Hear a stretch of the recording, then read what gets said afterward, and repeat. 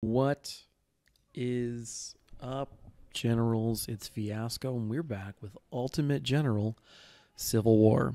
We are playing the Union Major General campaign, and we have cleaned the army up in the lead up to the Battle of Gettysburg. I think in a lot of ways, this is where it's all been leading. This is, the most famous battle of the war, certainly the most famous battle, I think, to have occurred on the main continent of the United States, with perhaps the exception of the Battle of Pearl Harbor, and that's debatable as to where it's occurred.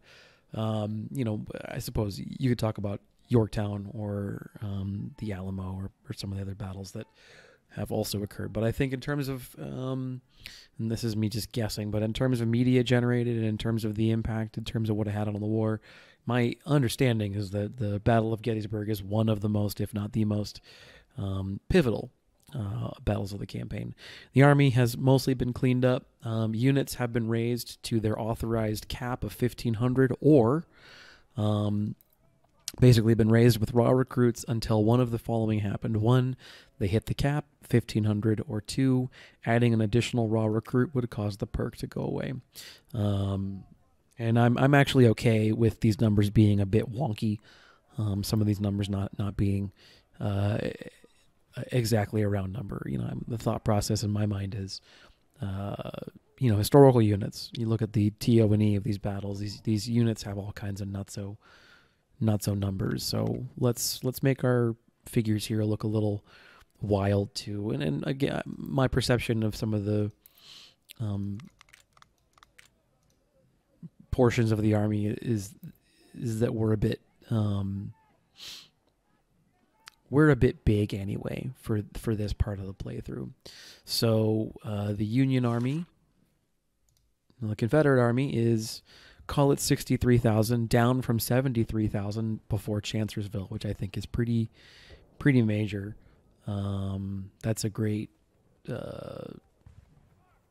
force multiplier or force negative multiplier. Going into Gettysburg, we're going to be suffering a minus 10% enemy army morale effect as a result of the Battle of Chancellorsville, and a bit of a discount to their size as a result of the skirmish at 2nd Winchester, although I hesitate to call that truly a skirmish. So despite the numbers hit of approximately 10,000 to their force pool, the training is phenomenal. I am expecting to see 3-star units just out the wazoo. The armory has been hovering in the mid-50s for most of the war, most of what I would call the mid-phase of the war. So that number, to my perception, is not terribly new, but the training number is, I think, noteworthy in its height.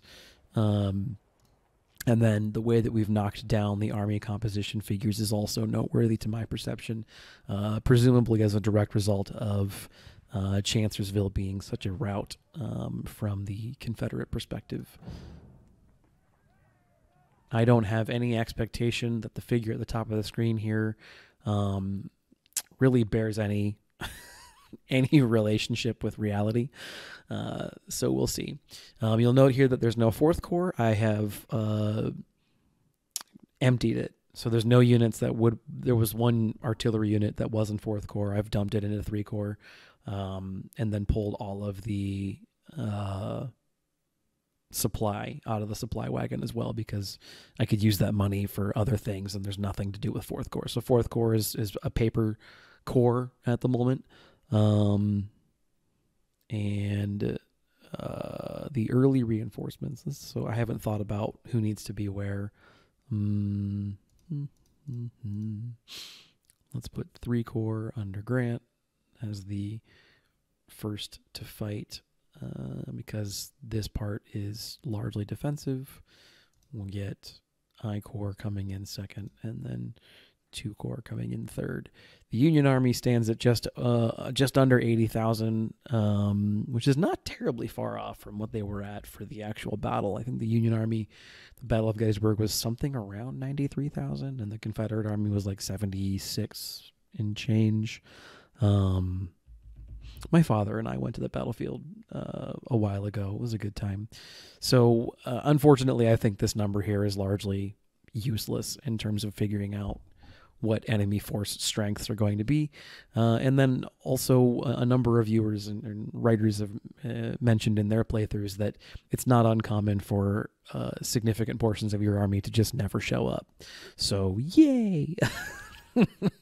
To both of those things. Without further ado, I'm going to go ahead and click the start button, but you guys know the drill. I'll be cutting out the audio on the day of, doing a post-recording, speeding the times up, speeding the playback up double, because this is kind of a long engagement, and I'll be doing over commentary for that. So I will see you guys in a few seconds. This is Fiasco for right now, signing out. Okay, so I say that, but then immediately I misclick the camp button instead of the start button. So quickly we just jump back in. 3 corps is the leading edge, with 1 and 2 bringing up the, I guess, middle and rear.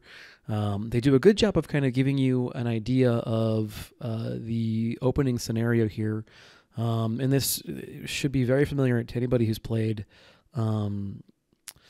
the Ultimate General Gettysburg game, which is more recent, but really any of the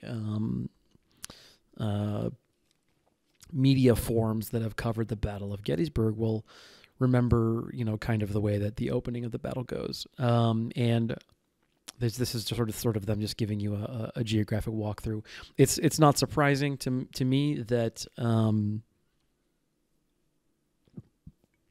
Games Labs decided to make the Battle of Gettysburg one of the major tentpole engagements of their Civil War game, because they had previous to this made an entire game about just the Battle of Gettysburg. So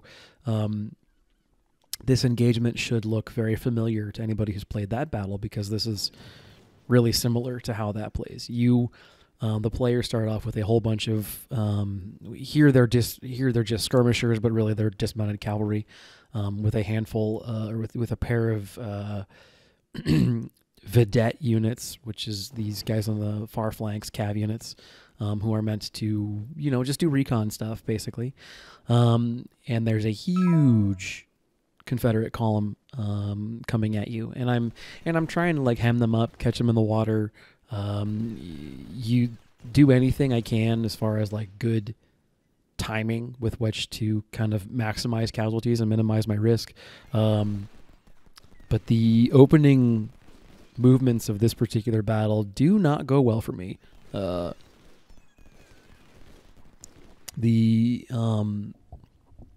guess we'll call them the dragoons or the dismounted cav, have a harder time than my previous experience of this particular engagement with the opening. And I think a non-zero portion of that is the last time I played this was on Colonel.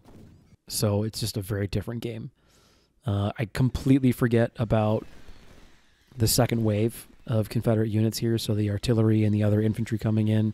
So what I thought I was going to be super sneaky with those 2 cav units and come around behind, pick up the supply wagon and get a few pot shots on Hill, or theoretically even knock out Hill, it results in me losing almost half of a cav unit, and then just completely failing to really meaningfully. Well, no, see. So I say failing to meaningfully slow. I think it's pretty obvious I do slow the Confederate advance. It gives me enough time for my reinforcing infantry to get into position on the southern ridge. But it would be accurate to say that they fail to stop the Confederate advance, which I suppose, all things considered, is a completely accurate or an appropriate kind of response. I'd imagine it's not impossible, but quite rare for dismounted cavalry effectively functioning as light infantry to hold up 3-ish divisions of formed Confederate heavy infantry with appropriate support of what appears to be light infantry and artillery. I'm not seeing any of their own cavalry, but I don't remember there being a significant cavalry. Actually, you know what? I was going to say, I don't remember there being a significant Confederate cavalry force at the Battle of Gettysburg, but I now remember there, in fact, was no cavalry force at the Battle of Gettysburg. And that was one of the big reasons why things went poorly. And come to think of it, the film Gettysburg remarks on this exact fact. Lee continues to lament as to why he doesn't know where Stuart is. And then Stuart doesn't roll up until late, and this leaves Lee effectively blind. So yeah, blah blah blah. No, but still, this is formed heavy infantry and artillery along with light infantry support, and I just, I think it's unrealistic to think that dismounted cav would hold that up, would effectively stop it, besides kind of just harassing it. So we get our first elements of 3 Corps coming online, and normally when I say normally, I've played this battle like twice, and both on Colonel difficulty. Once back when this game was still in early access, and it's not because I don't have I have like 400, 500 some odd hours in this game. It's just a lot of it is when I'm just playing for me, I get bored. Like I get to a point where I feel like, and I play on Colonel, and that was part of the issue. Is I'd play on Colonel, and I'd get to this point where like the battles weren't challenging anymore, and I'm like, yeah, the Union Army is so powerful, and the Confederates are just kind of shit. So at this juncture in the war, like I'd be fighting like 500-man units of, dudes with musket, dudes with farmers or something. It's just not fun at that point. So I get bored and start another campaign and try and like do a thing differently or try a new playthrough strategy or whatever. And Major General was, I'm going to be honest, intimidating for me. But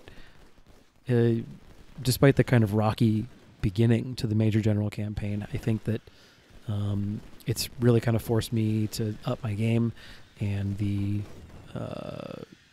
support from SC and Panikraut have kept the interest high and the motivation to keep this series going, along with the fact that I think Major General remains an interesting and intriguing challenge, and I think that I'd have a hard time stepping down to a lower difficulty at this point, because I really, I have to respect the AI. I have to give it the appropriate amount of respect, or it's gonna trounce me. It's gonna show me, the error of my ways, and I think that's fantastic.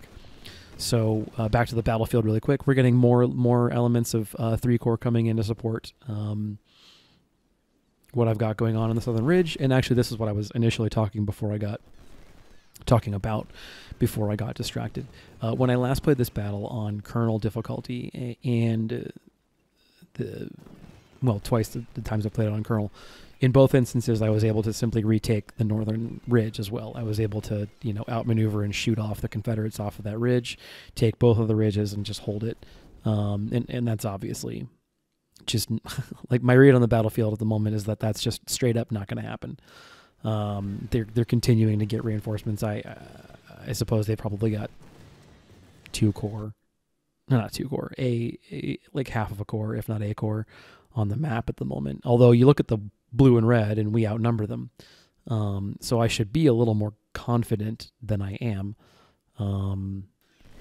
especially considering that I imagine a very high percentage of their force is concentrated in that southern tip of the Northern Ridge, right around that road there. So, yeah. On the south, I've got a bunch of the dismounted cav, and I think one maybe unit of detached skirmishers supporting the 2 cav units that are mounted.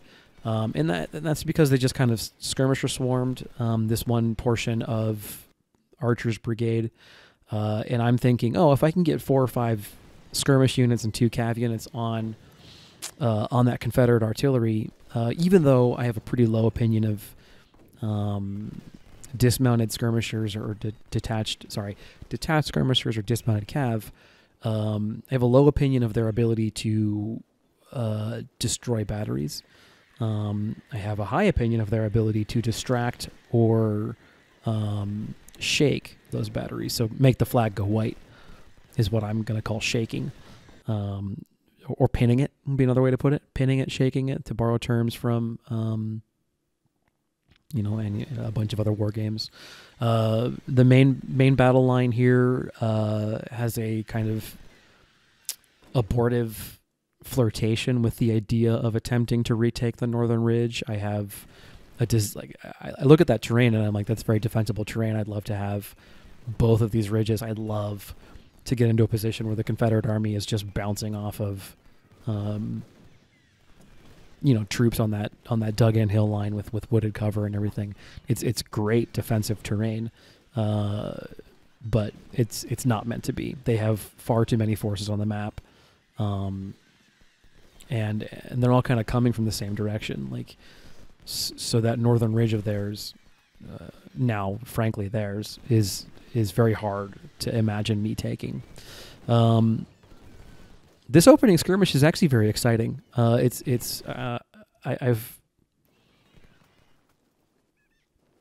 played this battle a couple of times in the lower difficulties, and it's kind of boring. And then I've played the hell out of the first game back when it was sort of current. I really haven't touched Ultimate General Gettysburg since the release of Ultimate General Civil War. I think that this game takes everything that game did and just is a natural.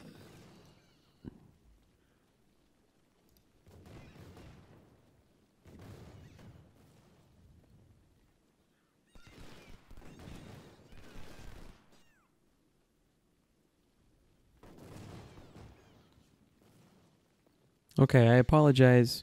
There were technical difficulties with the recording, and so I'm just going to cut back in at a nice round number rather than trying to match things to the exact second. So I'm just going to, there's a couple seconds of silence as far as my recording is concerned, but, hey, whatever. There's nothing terribly exciting happening on the screen right now anyway.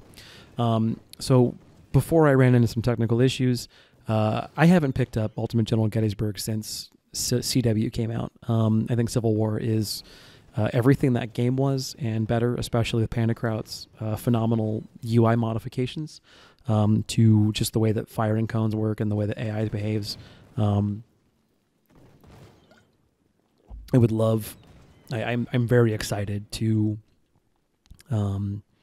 finish this playthrough, wrap up the Battle of Richmond, and jump into the rebalance mod. I imagine that will end up being almost not a whole new game, but I mean near enough, in that I'm going to have to fundamentally relearn how everything works. And I mentioned before, I'll probably try and do a Confederate campaign for that, but we'll see.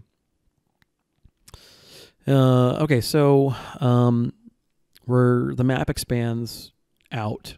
And at this point in time, I've decided for myself that the Union Army will not hold the Northern Ridge, and I'm trying to now say, okay, you know what? Even the Southern Ridge is getting expensive to hold, predominantly because they have a wooded, covered defensive position to engage me from, and I have a wooded, covered defensive position to engage them from.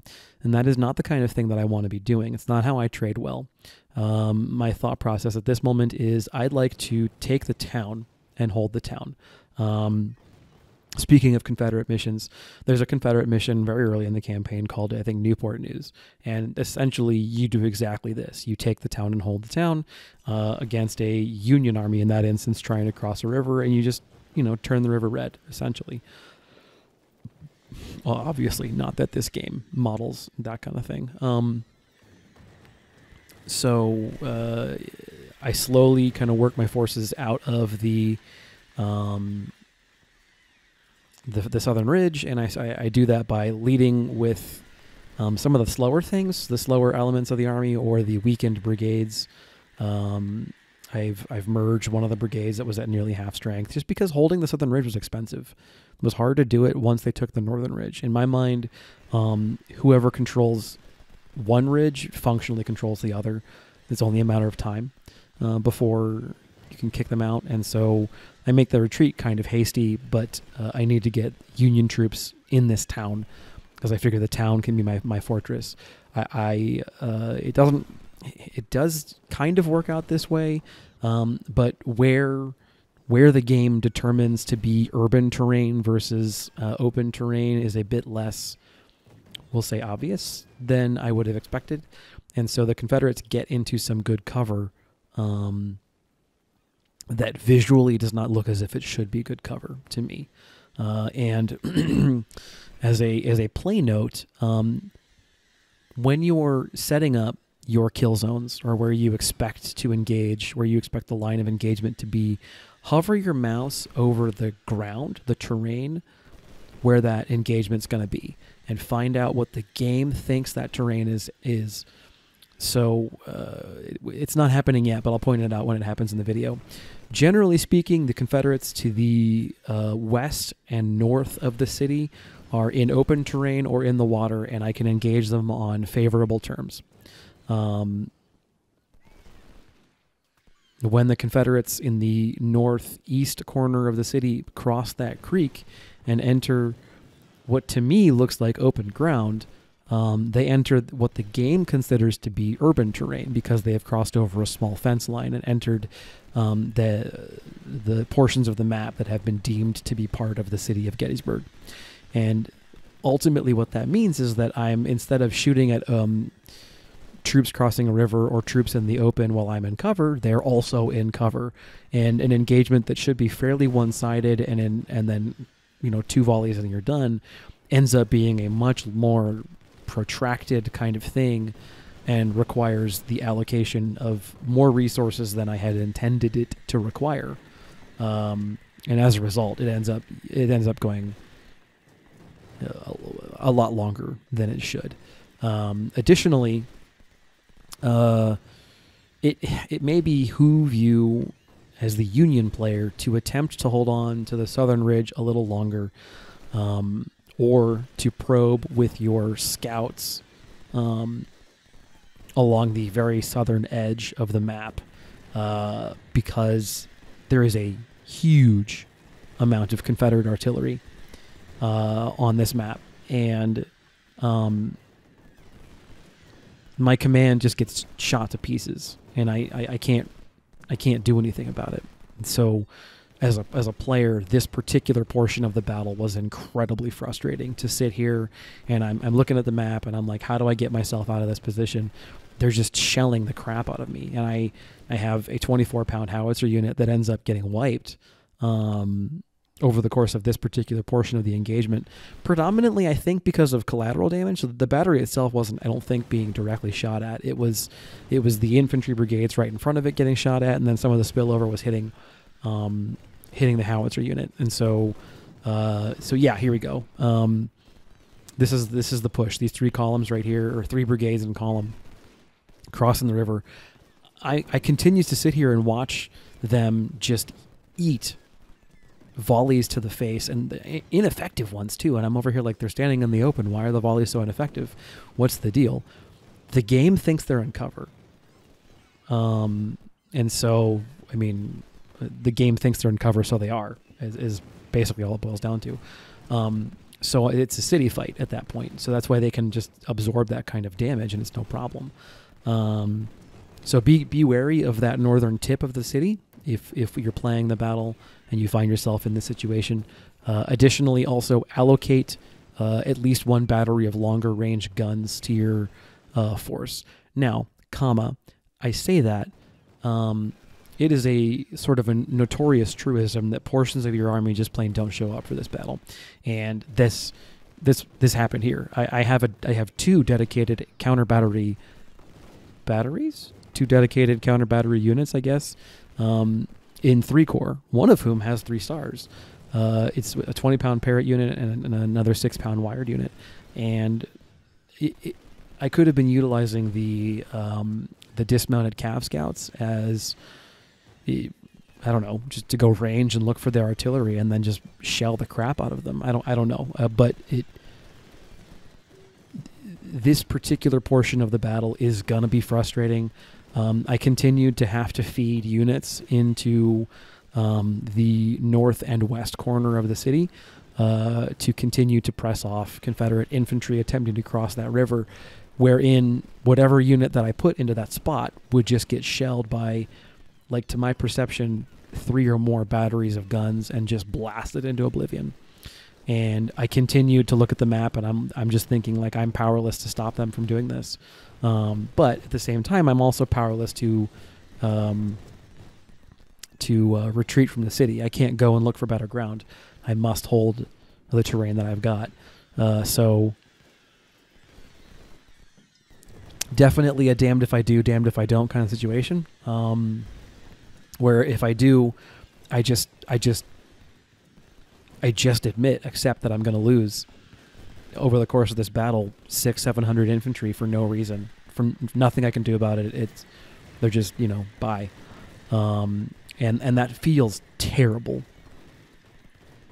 to be in that position where your command is melting in front of you and you've got no idea.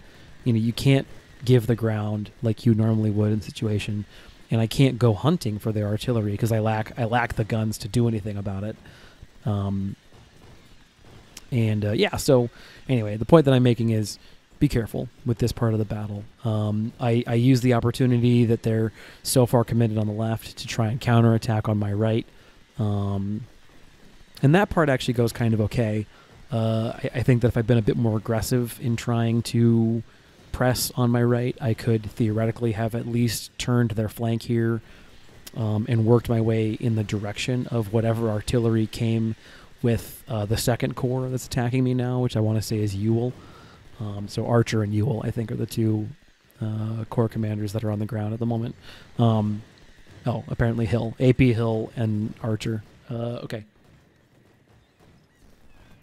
Anyway, so I've got 4 or 5 brigades of infantry on the attack on the right, and then just a constant, never-ending rotation of units just getting fed into the meat grinder on the far left. But I can't let them in the city.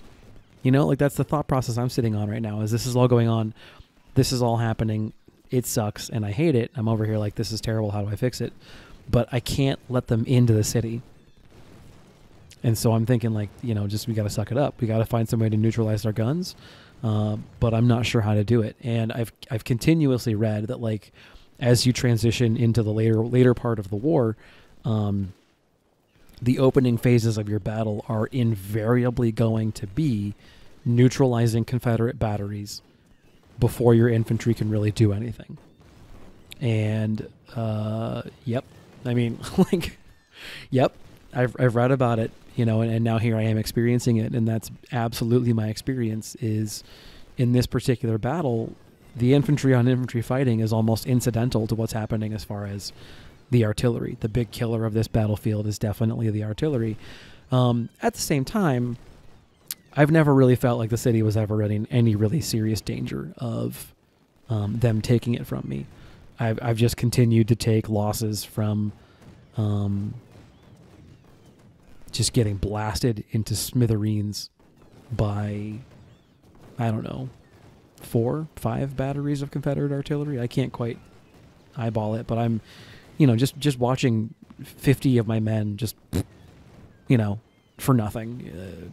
Now, fortunately, it seems like I can continuously get them to pick one particular unit, and that's the one in the northwest corner. So I feed 44th Infantry. I feel bad for that unit. I feed 44th Infantry to the unit because they're a 0-star rookies, completely green. And it's very cold cost-benefit calculus that essentially says, like, I can afford to take the losses there more than I can in my 2-star infantry units. So, into the meat grinder you go, boys. My apologies. Like I said, that thought process is terrible. I really don't like thinking about it that way, but it is what it is. Fortunately, I'm closing on being done with this portion of the fight. It looks like, I only say that because I'm looking at my timeline, and I've made cuts where the fighting ends and we're closing up on it. So, there's that. But yeah, I don't know. There's not a whole lot to tell about this part. This is sort of a fighting retreat the entire part of the first day. It's a significant portion of why I earmarked 3 Corps to be in the day one fight. Day one gets kind of messy because you're continuously falling back, and then under a pretty relentless assault. So 3 Corps handles themselves quite well in terms of all the fighting and stuff here, but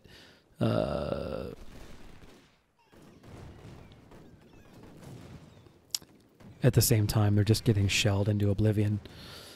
So, yay. Yeah, that's great. I love that part.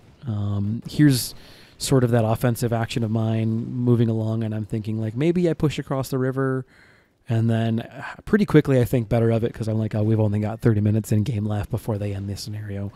And I think this is one of the ones where once the clock ticks to 0, it pretty immediately clicks, move to the next day. So yeah, I'm still moving units around in the town, trying to find a way to get them out of line of sight. While at the same time kind of keeping an eye across the river and making sure that when the time comes I can zoom forward, pounce, and then blow shit up. But some of these units have taken 50% casualties, and none of that's from musket firing. It's all just shell work, which is crap. Not that I have any room to complain because I do the exact same shit to the enemy, but still. So still, I don't like it. Anyway, time continues to tick down. They never threaten the town. I mean, not really. And yeah, it's cool. We wiped a couple units, inflicted some pretty heavy casualties of our own. I'd imagine in this particular day of fighting, we gave as good as we got. And that's about it.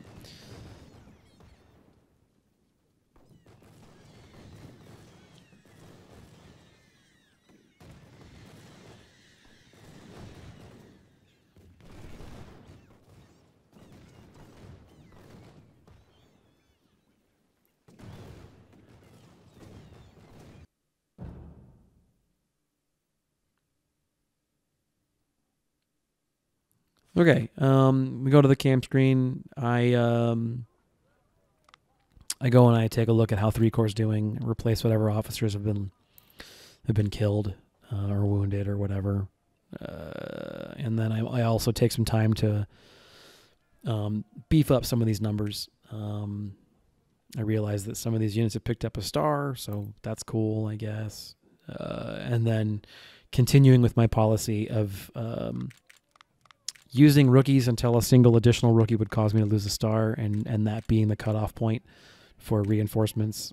It does result in some of these weird numbers in units, but I kind of like it. Or alternatively, until I hit unit cap. So unit cap is 2,500 or something. I don't mean that. I mean 1,500 is as high as I'm willing to go. Predominantly because it's what I think my armory can support. And my bankroll. I mean, obviously, if you can get to 2,500 man units without negatively affecting scaling, by all means, give it a shot. Jesus, some of these guard units are just reamed, wrecked. So after I played it, I watched Southern Compass's battle, and he actually talks about the same thing, where he talks about maybe letting some of his 2-star units become 1-star units and vice versa. I think that this is a different thing. Like his army was much more elite than mine. He was he's very good about keeping his casualties under control. And as a result, his units have been able to scale up pretty significantly without suffering, without needing the massive influx of rookies like my army does. And here I'm running into this issue where I've run out of Harper's Ferries, and evidently they don't make any more in this part. I guess my understanding is historically this actually did happen, where the Confederates knocked out the factory or the arms factory, or captured it probably at Harper's Ferry, and as a result the Union couldn't get the Harper's Ferry model of the 1855, which is fine insofar as I will have increasing access to the 61, and soon I'll have access to the Springfield 1863, which is cool. All right, excuse me. All right, so we jump into the second day, and this is the attack on, Little Round Top and the far Union left. So, or not day 3, day 2. So by this point in time, the Union line has overnight. It's or maybe this is still later in that day. I forget. Yeah, I mean, there's the wheat field that's famous too. So the Union is attempting to kind of solidify their position, and the major engagement, or the major portion of this engagement, happens where I'm currently moving forces to the south, and that is one of the Round Tops. I have to imagine it's Little Round Top, and we're going to get attacked there pretty heavily. So I pull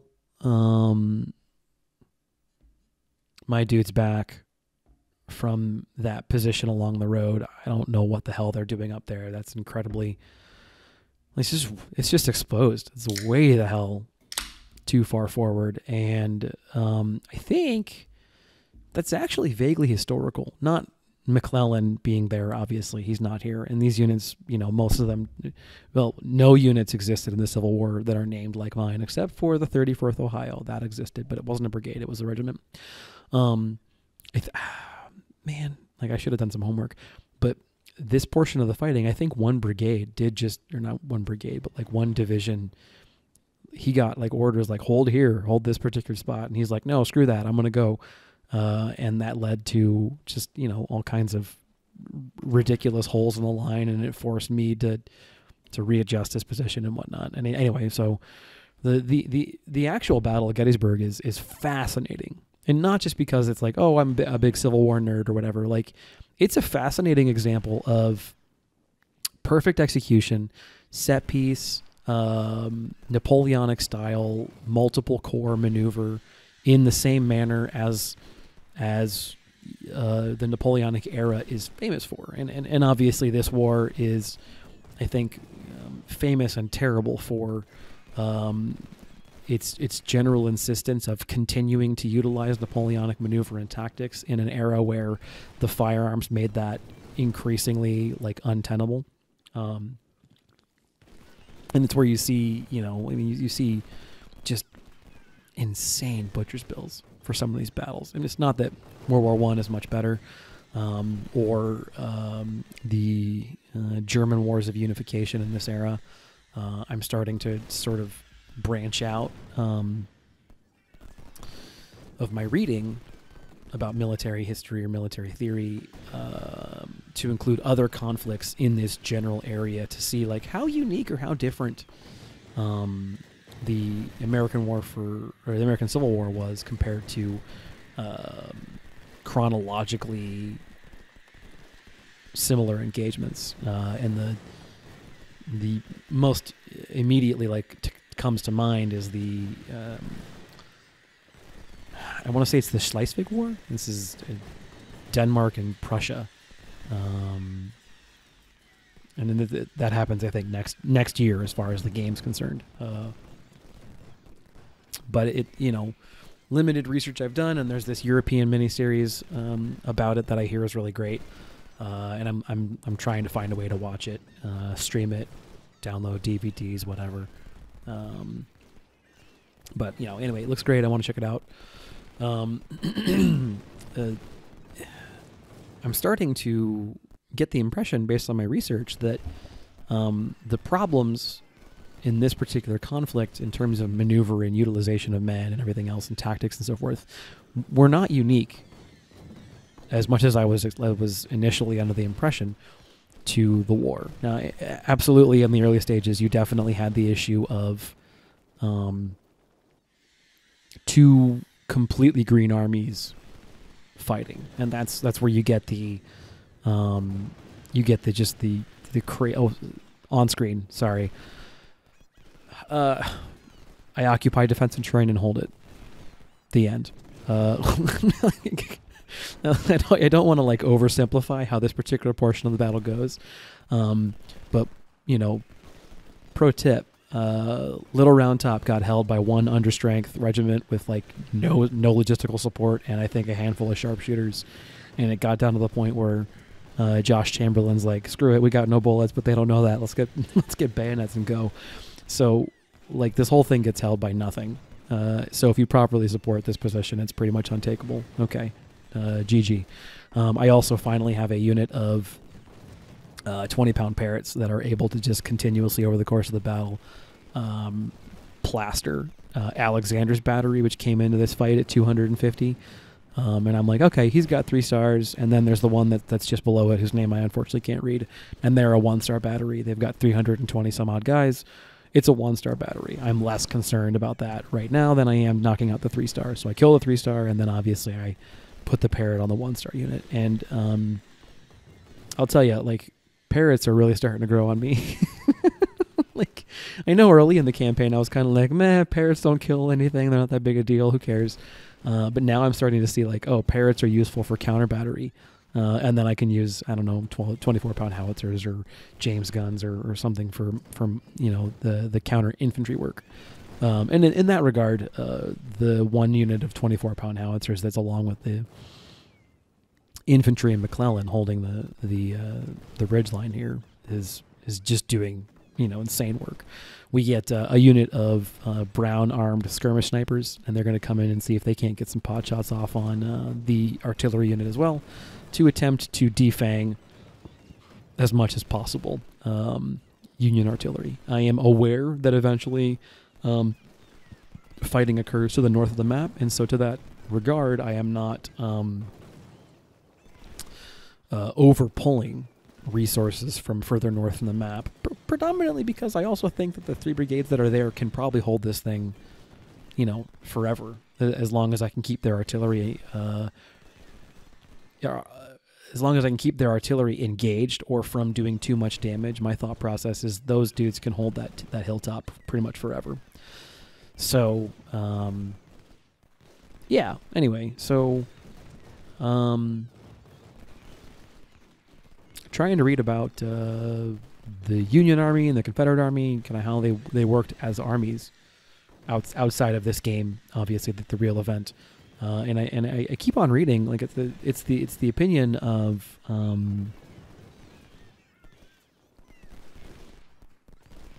man, I can't think of his name right now. John Keegan.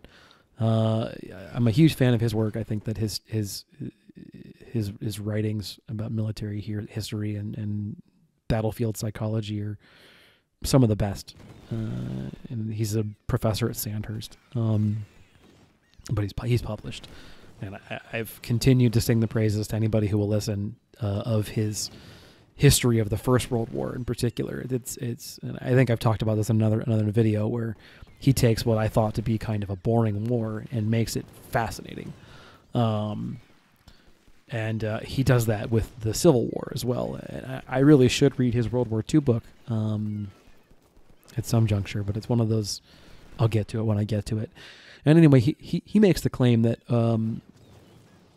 by the end of the war, absolutely in the beginning, it's essentially just a bunch of militiamen playing at war and not really having any idea what they're doing. That's his assertion, and it's one that I would generally agree with. You take a look at the atrocious performances of both armies at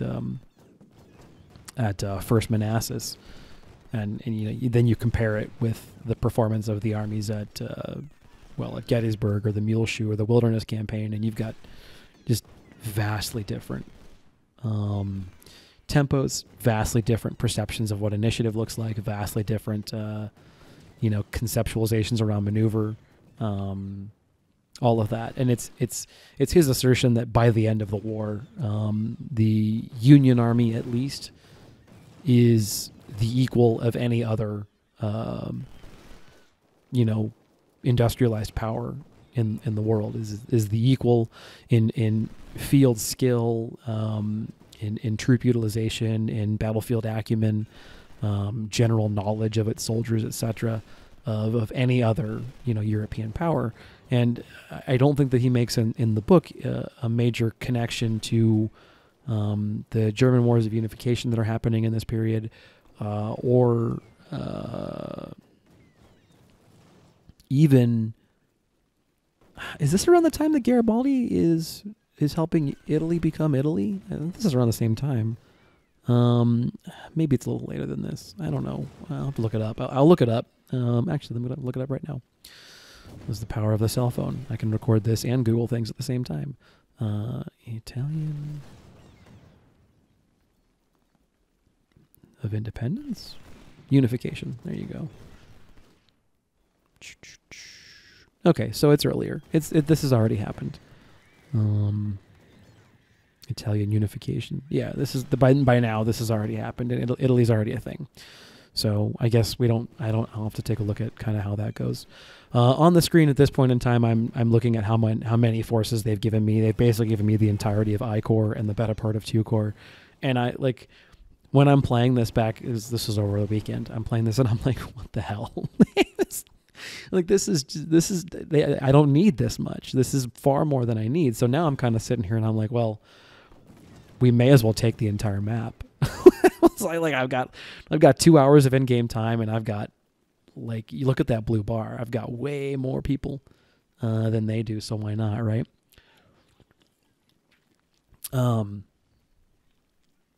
Yeah, anyway, so I would, this is, I guess, every one of these videos I have a discussion about what's happening on the map, and then I have some it's almost a podcast at this point, just some random ramblings about all kinds. Like I almost feel like the old guy who was like, back in 1923, you know.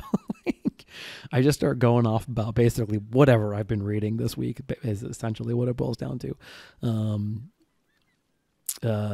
Anyway, point I'm trying to get at is I had a perception that this was essentially a war of 2 factions of amateurs playing at Tin Soldier with each other. And I think that perception is really inaccurate, and that's on me to kind of own that. That perhaps that level of amateur excitement and enthusiasm of like, oh, we're going to play soldier for a weekend, may have been and would almost certainly be an accurate assessment of both the Confederate and Union Army in and around the campaign surrounding First Manassas, and I'd argue probably through Shiloh. Probably through the Shiloh campaign, you still had this perception that one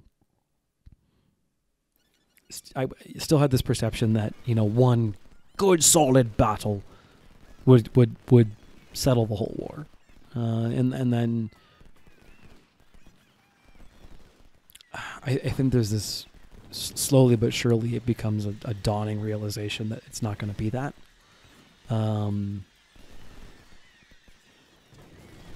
Somewhere in between Shiloh and Antietam.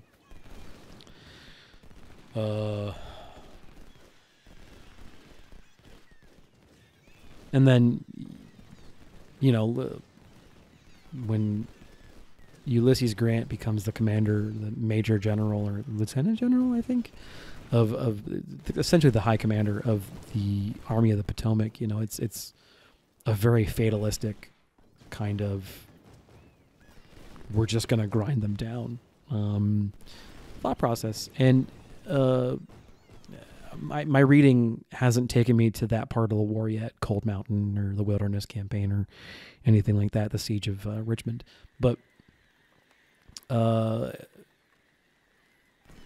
media presentation, State of Jones, for example, or some of the things I've seen as far as photographs of this era, of that particular era towards the end of the Civil War, it almost looks like World War I. Like, it almost looks not that far off at all from, you could take Richmond and interpose it with the Somme, and it wouldn't be a terribly far off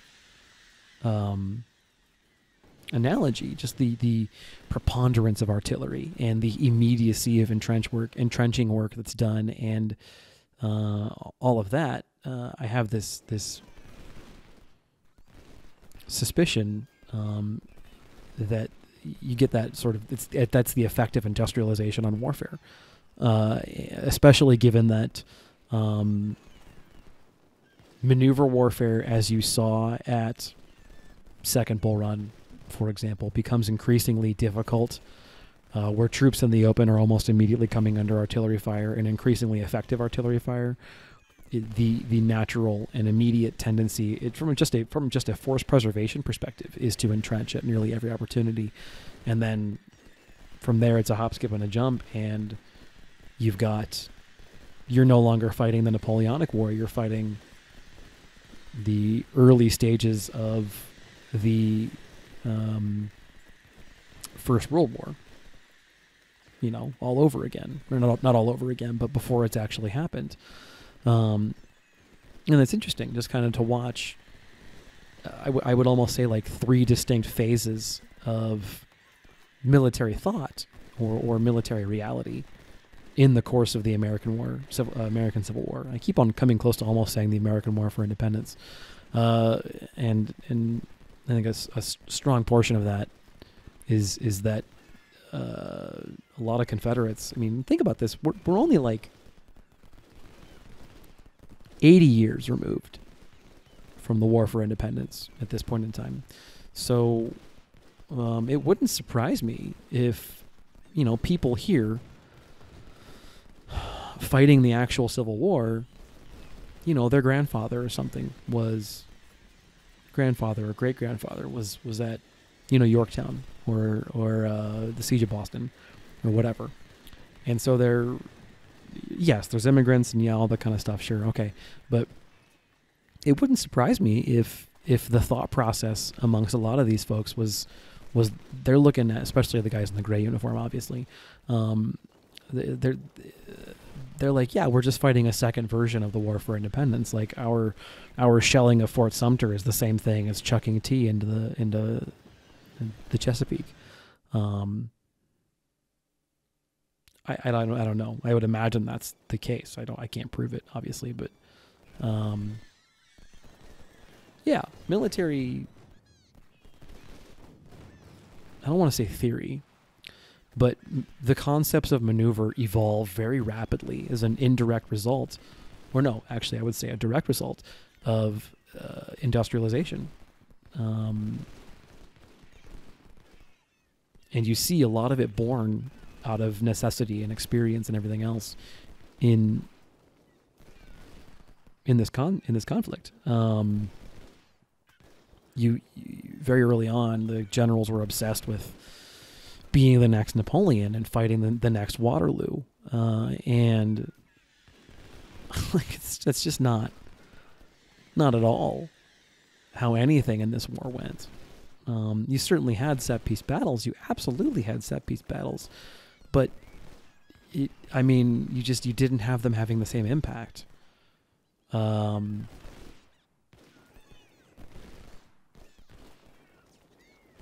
it wasn't really until you had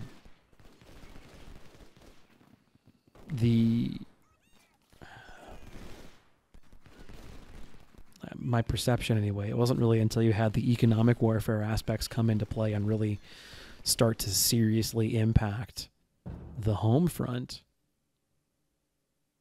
that things achieved a decisive turn. Because, I don't know, like, these had these battles, and like none of them were really like conclusive victories one way or the other. There were some absolutely conclusive Confederate victories, and there were a handful of conclusive Union victories and so forth. But both armies seemed pretty intent on trying to destroy the army of the opposing faction, in a very Clausewitzian kind of read on the overall war. Like, hey, if we knock the Army of the Potomac out of the equation, that's it. We'll be able to force a political solution. And it's a not unreasonable, I think, assessment of the situation. There's certainly no possibility whatsoever that the Confederacy would be able to conquer the Union. And I don't think that was ever seriously considered. That was never like meaningfully intended to be the goal of the Civil War from the perspective of Confederate high command. They never thought like, yep, we're going to go ahead and march on New York. Like, it's just not going to happen. There were certainly, I think, intentions to threaten D.C., but everything that I've read indicates that it was all with the intention of forcing the Union to come to the table and allow for a negotiated conclusion to hostilities. Which, of course, is why I sometimes feel like the Confederate campaign gets silly towards the end of the campaign, as the makers of this Game Lab, are forced to continuously push themselves further and further off the rails of history as the Confederate campaign continues to not fail, right? Like, so I think after Gettysburg, the Confederates never really undertake anything major offensive maneuvers ever again. And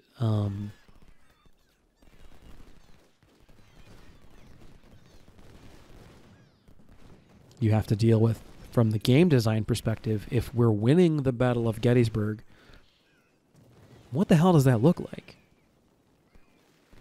You know, like I think that we could win the Battle of Shiloh as the Confederate player, and the war would still continue moving in most of the same direction. And you could win Fredericksburg because they did historically, and you can win, Second Bull Run because they did historically, and you can win First Bull Run because they did historically, and all that's fine because none of that really changes the course of the war. But when you start winning battles that were crucial to the lifeblood of the war effort, that historically you lost and forced you onto a defensive back foot, from a game design perspective, what the hell do they do? How do they go back and say, like, yep, you completely destroyed the Union Army in and around Gettysburg, but instead of marching on Washington and forcing a political surrender, now you're fighting at Cold Harbor? What do you do? I completely respect that they don't really have a good answer to that question. There's not a good answer to that question.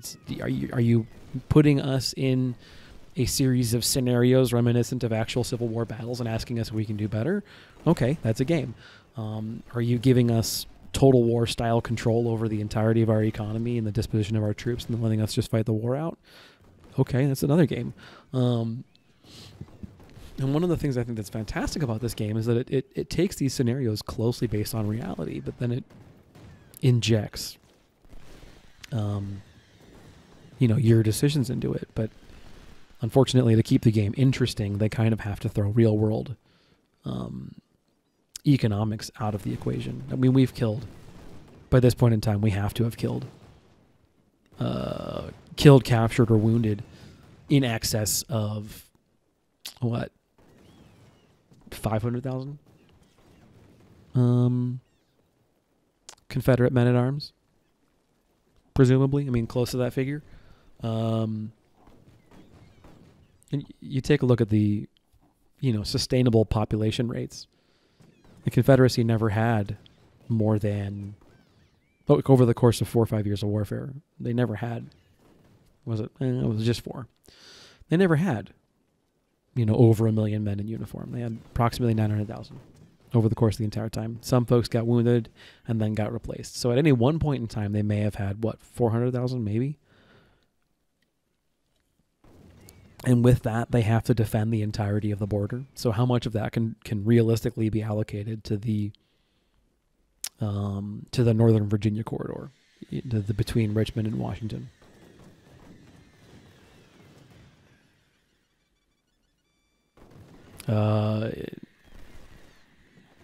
Taking aside a discussion about economics for a moment, in game, we're defending Culp's Hill. I would be fine to just sit there and cover and blast away, but I got bored. So I grabbed this collection of random brigades. It's like 5 of them, and began kind of a push to try and conquer this other side of the river, so that I could theoretically get an eyeball on their artillery and then provide some counter battery, because I have 1 or 2 units of 20-pound Parrots here, and I want to use them. However, I've also got 2 of my brigades are now exhausted, and I want to rest up one, and I want to let them, get comfortable. So yeah, Culp's Hill is pretty easy to hold. This is I don't know. There's no universe that I can think of, unless you're already losing the battle elsewhere, where this is ever meaningfully threatened by the Confederate Army. This terrain's just so good for defense. So yeah, overall battle still going great. Day 1 was a rough situation. Day 2, with the fighting around Little Round Top, went phenomenally. This is the tail end of Day 2 is going great here as well. The Confederate Army is obliged to throw itself face first into a Union Army on excellent defensive terrain, and there's not like a really great way for them to to do that. So we get 3rd Guards and 31st Infantry in a position where they, from an elevated wooded position, can fire on Confederate infantry trying to cross a river. And I know there's an artillery battery over there too, and I want to get guns on that as well. I don't manage it because there's a 3rd Brigade of Infantry here I don't realize is here. The charge of Jones and Hayes into 3rd Guards could be quite concerning. However, the local presence, the local superiority of Union artillery really kind of knocks the wind out of the sails of the Confederate attack here pretty healthily. I mean, they Jones is shaken, and Hayes successfully makes contact, but is pretty rapidly thrown back by 3 Guards and 31 rifles. 27th on the far right is engaged by a large unit of cavalry that I didn't know was here.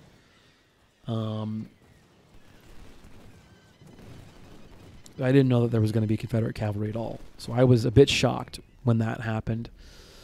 And then even more so when a second one showed up. But I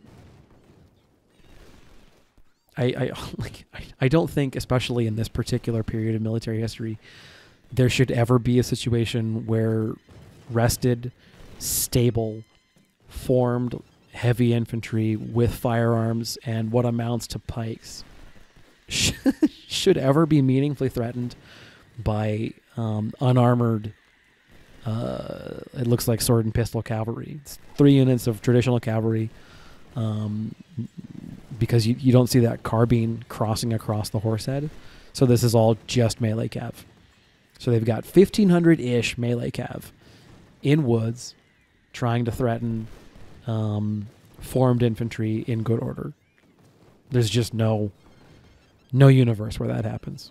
There's none. It's not possible. And that's because, any version of a period-appropriate musket with bayonet is functionally also a spear.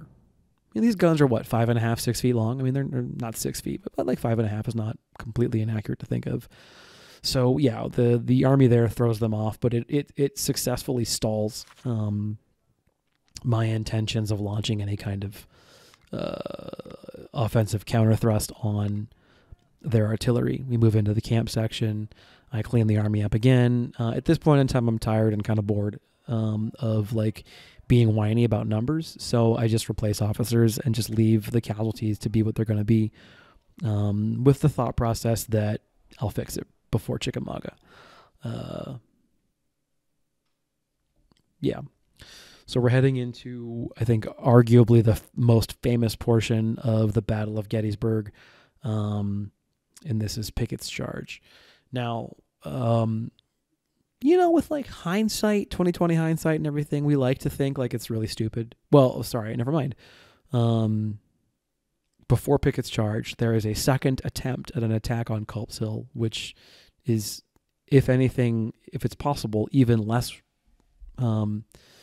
more ill-advised than the first one, because that one had at least the cover of darkness.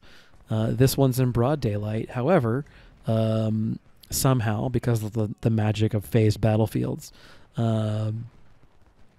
we no longer occupy our forward positions as we did.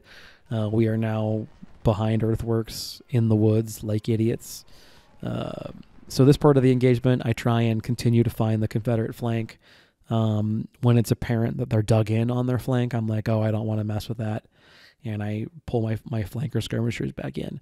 I should, in retrospect, have said, oh, there's only 338 of them, closed ranks of the skirmishers and charged with 42nd Infantry and whoever else is across that river. Because getting on the opposite side of this Confederate position would have been disastrous for them.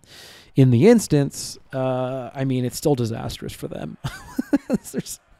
There's not really any universe where this attack ever looks like it's going to be successful. They're 500-man brigades charging units three times their size, defending terrain behind earthworks and forests. It's just not possible. So this is another portion of the engagement where I'm kind of not ever seriously engaged. I gotta say, I'm a little flummoxed, I guess is the best way to describe this portion of the fight. Really everything past the first day, where I was, very frustrated by feeling trapped. And I'm frustrated here because none of these offensives from the Confederate Army ever have even a snowball's chance in hell of being successful. You're sending, 12,000 men, maybe. Not even that many. You're sending, 7,000 men against 13 or 14,000 guys dug in an uphill attack in broad daylight with artillery support, and they're in heavy defensive terrain. Come on, man. No one would do that. And unless they were truly desperate, nobody would do that. It's just silly. And that's kind of what I get frustrated by, is we talk about how the Battle of Gettysburg, like if you had 2020 hindsight, I think the Confederate Army should have just left. After so-and-so Corps commander failed to secure that, so in the historical event, after so-and-so Corps commander fails to secure the high ground and thereby guaranteeing the ability for their artillery to sight, long ways along the Union line, they should have said, okay, too bad, so sad.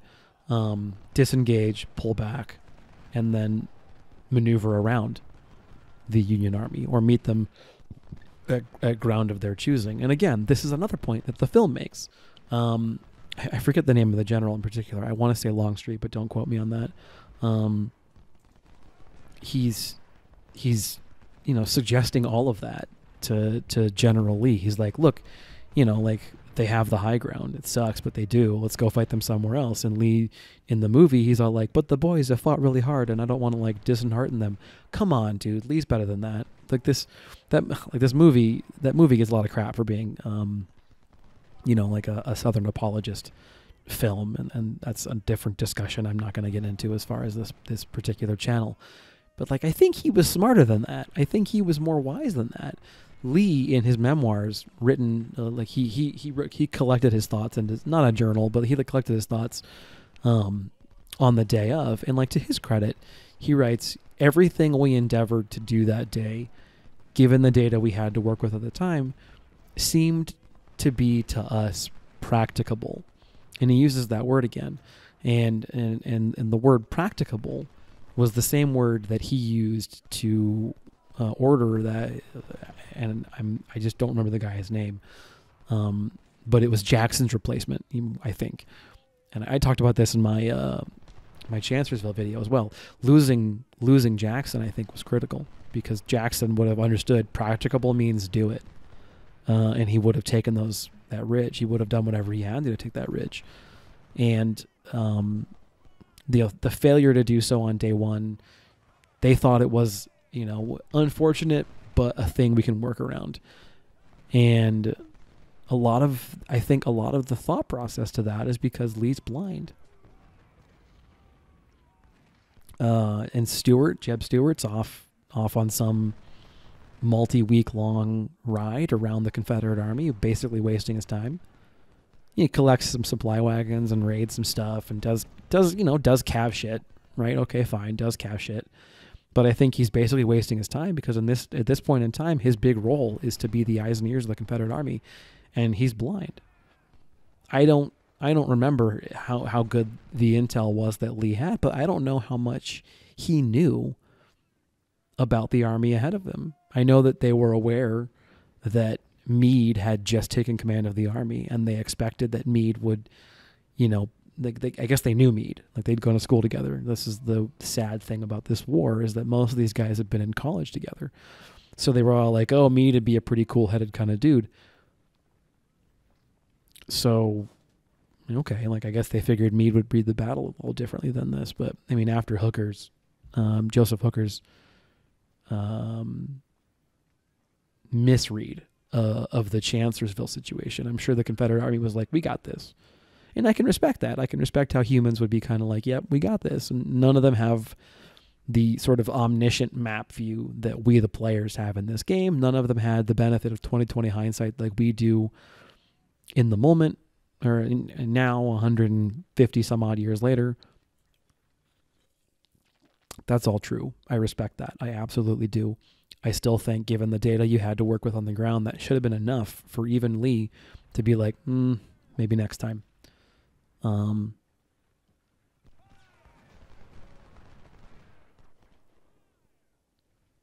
that's a big statement, I think, because a lot of folks are kind of like, yeah, no, he could have won that battle. I don't think so. Looking at the map, looking at the terrain, looking at who was where, I think that there's no way. Unless you do it on day one and you seize that initiative, I don't think there's any way you win that battle. I don't know. I think that the forces that were attempting to take Little Round Top were in a worse off position to do so because of the first day of fighting than if they'd done that. And I think that if you're Lee, you've just got to continuously be asking yourself, can we afford these losses? And I don't know. I wasn't there. I'm not in the Army in this era. I don't know how much we think about that kind of thing. Rates of casualties, and can you afford that kind of attrition? Like, one of the things that I keep reading about in terms of U.S. Grant is that he was one of the few commanders willing to trade at the kind of rates that he did. He was one of the only commanders who would look at the Wilderness Battle and be like, yep, that was a win.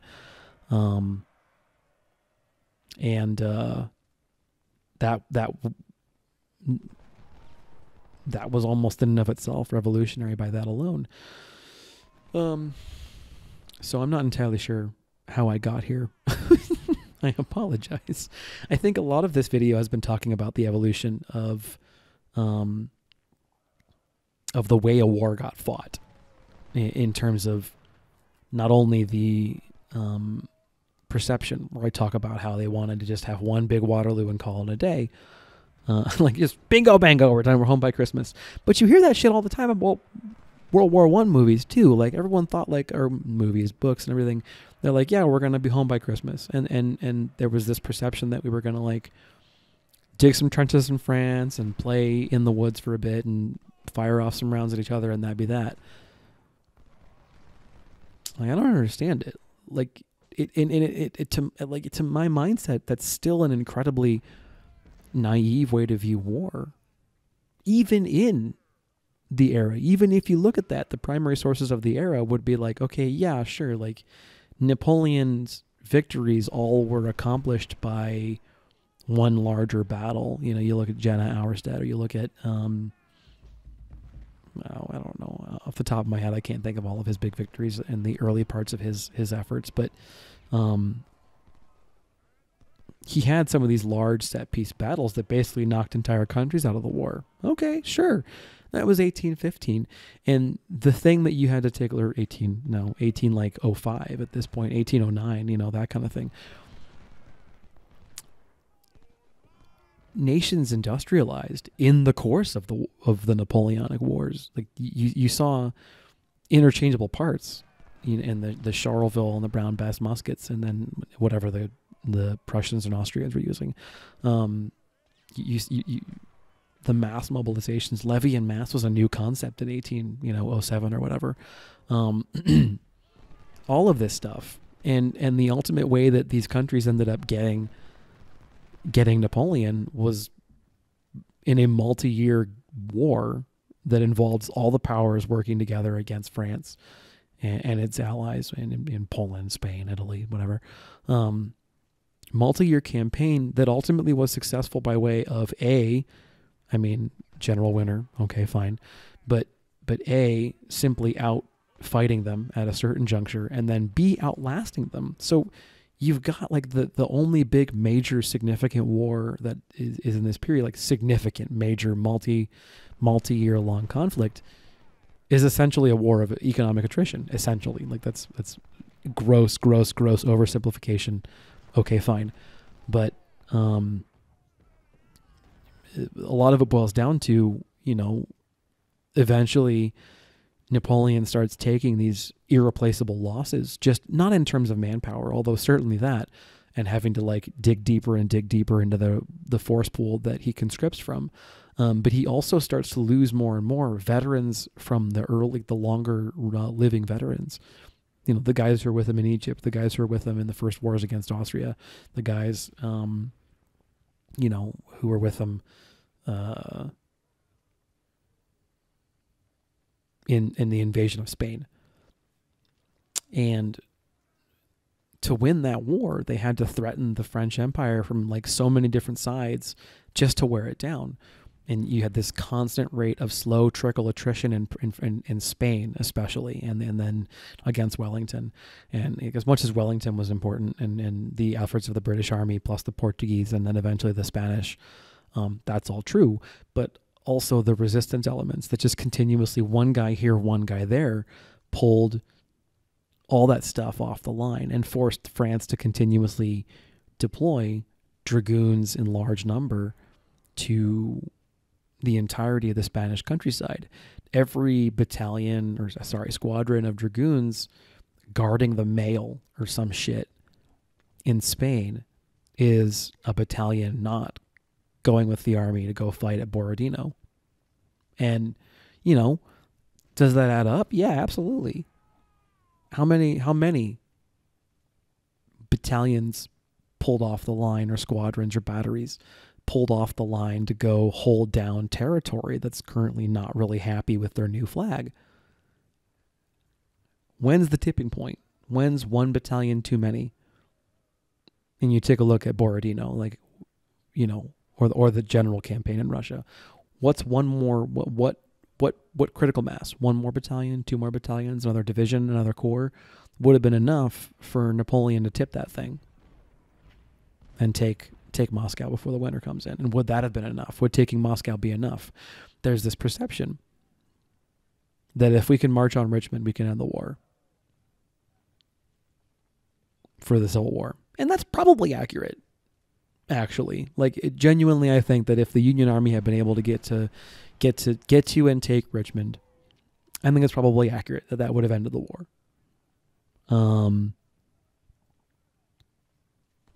Which is, you know, interesting, because there was the 7 Days battles where the Union Army landed near Richmond and seriously threatened it. And if they'd prosecuted that campaign better, if they'd had a better army, by which I mean more experience, by which I mean, you know, more initiative, by which I mean just more competent, one wonders what would have happened, you know, in those battles. And that's when I keep on saying like there's this perception that the war is going to be quick. I just don't see it. I don't see how any war is ever as quick as it's never as quick as everyone thinks it's going to be. That's what I think is like the only war that I can think of that was quick was the first Gulf War, off the top of my head. That was like super quick like that. I mean, there's the 7 Days War, which is probably also pretty quick, like a week. But like we were expecting the war in the Gulf to be this big, long, drawn out thing, and then that ended up being pretty quick because we over prepared to shit and back for it, which is what you need to do, by the way. So yeah, I don't know. I read about First Manassas and just how the army lacked the soldiers lacked the basic soldiering competency required to prosecute that kind of a campaign. They were tired too early. They were uncomfortable in the heat, and they just didn't have the physical endurance to keep fighting when they were exhausted or dehydrated or that kind of thing. They didn't have the knowledge in terms of speed of march. They maneuvered clumsily. Brigades that had to go one way were in front of brigades that had to go another way, holding up the road. Just those little logistical things in terms of how an army maneuvers. They marching in a straight line pretty on a parade ground and holding your rifle and all the steps involved with loading and firing a musket in this era. It's like 13 steps. It's ridiculous. All of that, I'm sure you can drill all of those things into the individual soldier's head. Absolutely. No question about it. You could have done that in the time you had to play with before the Battle of Manassas. Okay, fine. Or before the 7 Days campaign. Absolutely. Couldn't agree more. But the things that you need to figure out on a logistical level, marching an entire brigade, marching an entire division, organizing the maneuvers of multiple corps so that 2 different corps arrive on the same battlefield on the same date, despite taking wildly disparate ways to get there. That's the kind of thing. Those sorts of pieces of expertise you can't really train, I don't think. You can run through tables, you can run through classroom stuff, but if the 7 Days campaign had a little longer to get ready or been undertaken a bit later in the war, you would likely have had a different outcome. And this comes back to my central thesis that the Union Army, and to be quite frank, I would also argue the Confederate Army, but I would say that both armies were the equal in terms of capability, if not capacity, and I'll get to that in just a second, of any of their peers, just because of experience. That they had figured out what worked. They knew how to march. They knew how to organize and maneuver multiple columns together to strike at the right time. All that kind of stuff, that they'd figured those things out. Now, where the capacity difference might occur, which capability means the ability, the skill to pull a certain thing off, and capacity is the industrial ability to support that kind of thing. This, how I'm using the terms here. So the Union Army was likely the equal in capability and capacity to any other European power. They had the industrial might to create enough muskets to keep up and clothe and medically supply and house and, all that shit. And I think that the economic and industrial realities meant that the Confederacy might have had the capability that was equal to, if a lot of folks are like, oh, they're better. And okay, fine, sure. Let's take that out of the equation altogether. I'm not going to be one of those folks who's like, yep, the Confederate Army was definitely better. It was, I think, inarguably better led early on in the war, but that changed over time.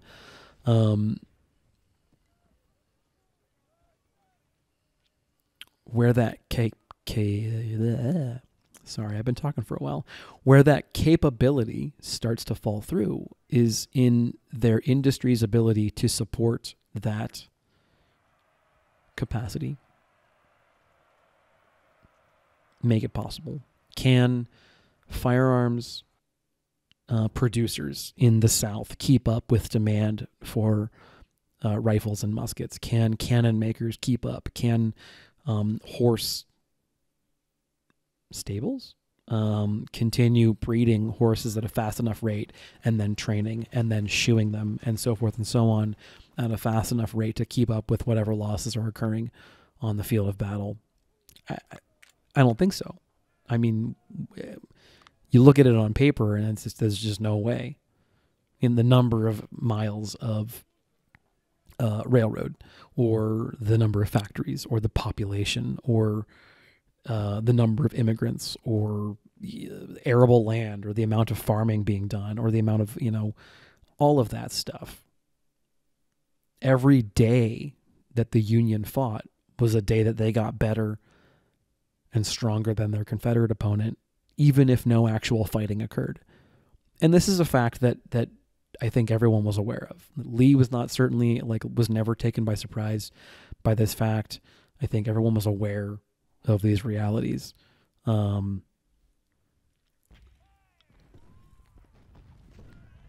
so, yeah, anyway, here we go to the most famous portion of this battle, and certainly the most foolhardy. I think even without 2020 hindsight, there's absolutely no reason at all to have undertaken this particular offensive, even if you accomplish your objective. To what end? Even if even if the Union middle is lightly defended and you strike a death blow to the middle, you have just essentially created for yourself a salient to be pinched off. If you assume the Union is strong at Little Round Top, and you assume accurately the Union is strong at Culp's Hill, striking and taking the terrain in between Round Top and Culp's Hill does you fucking nothing. You get to kill a couple of guys in blue. Okay. Taking aside completely that to get to the Union middle, you have to march across an open field without cover. Okay, not easy. That you have to concentrate all of your guns into a massive and very impressive cannonade and, try and see if you can't pin Union gunners. Okay, all of that's true. Let's say all of it goes down. Let's say you do all of it. Everything goes exactly right as it needs to. All of your cannons have God mode cheats on, and they hit whatever they shoot at, and you have bullets forever, and none of those things are considered, and you have to worry about how many shells you have, and how much powder, and how much cordite, and how much whatever. No. Assuming all of that didn't matter, and you could gun them forever. I've looked at the map. I've read the rationale for the attack. Even with 2020, even with without perfect hindsight, if you're just there on the day of, there is simply no reason, none, for Pickett's division to be committed to this attack. None whatsoever. You've lost on day one. You've lost on day two. Suck it up. Retreat. And fight somewhere else. Hold defensive terrain between the Union Army and Washington. Pick your spot. A river crossing. Uphill somewhere. I don't care. Now, I'm from the North, and I've never really been a big Confederate apologist, and I don't think that there was whatever. That's not really relevant to this discussion. There's just no reason to do this. There's none. And it's you're just putting yourself in the middle of two highly defended wooded hills around the town of Gettysburg. And all you're going to do is just get shot to shit by all the cannon on those hills. To do what? To control a road and some farms? Okay, no one cares. The whole objective of this invasion to the north was for the Confederate Army to fight another defensive battle somewhere and just smash the shit out of the Union who had, from political reality, who had to engage. They couldn't disengage and maneuver. They all of the political onus was on the Union here. The political objective of the invasion of Pennsylvania was sound. The intention, Lee's mission, was sound. All of it makes sense. It tracks. It's logical. It all works. If it had gone even mostly to plan, I think their read on Union politics in the era was accurate. was accurate. Everything that I've read about this particular portion right up until this battle and the simultaneous victory at Vicksburg, everything that I've read, especially after the embarrassing defeat at Chancellorsville, suggests that an increasingly large portion of the electorate was thinking, like, why? Why do we fight this out? You know, why don't we take a look at a negotiated solution? Why don't we take a look at coming to the table? And with Lincoln up for re-election, you know, coming up on the end here, coming up on a series of disastrous defeats. You've got Fredericksburg, which was terrible. Antietam, terrible. Second Manassas, terrible. Chancellorsville, terrible. From the perspective on the ground at the time, the invasion of the North makes sense. And engaging at Gettysburg initially makes sense. But there's a point where you got to cut your losses. And I genuinely think it's last night. I think it's last night you try at the flanks. It doesn't work. Okay, move on. Pull back. And I don't know. That's just me reading, you know, about the battle and everything else. I think you don't need Lee, or you don't need Jeb Stuart, to tell you these things, that the Union is dug in around this terrain.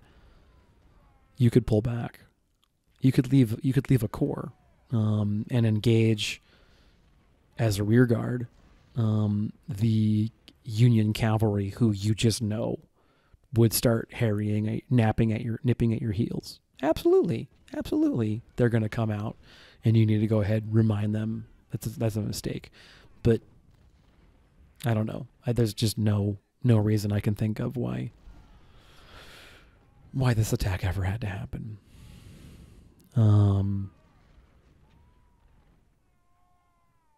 Yeah. And like, this is someone who doesn't think that the Civil War really should have happened. Really, I don't think that I respect the causes. I respect all the history. I respect the culture. I respect all those things. You know, the people who look at the era and think whatever they think about it, all of that stuff is fine. I have been to the battlefields. I respect and understand all of the pride that goes into fighting, you know, kind of a losing fight. And I genuinely do think that the military and political objectives of the invasion in Pennsylvania were timed perfectly. It was the right time to do it. Sitting there and waiting, and because the alternative was to sort of take a passive stance, right, and just kind of continue allowing the Union to come fight in your territory. But the issue with that is that even though you're winning on Confederate soil, and Union armies are again and again and again and again violating Confederate soil and living off of Confederate soil and raiding Confederate towns and supply stores and, you know, all those kind of things, and denying you several square miles of arable land and factories and things that could contribute to your GDP and resources and whatnot, at a time when every single ounce of efficiency that could be wrung out of your GDP is vital.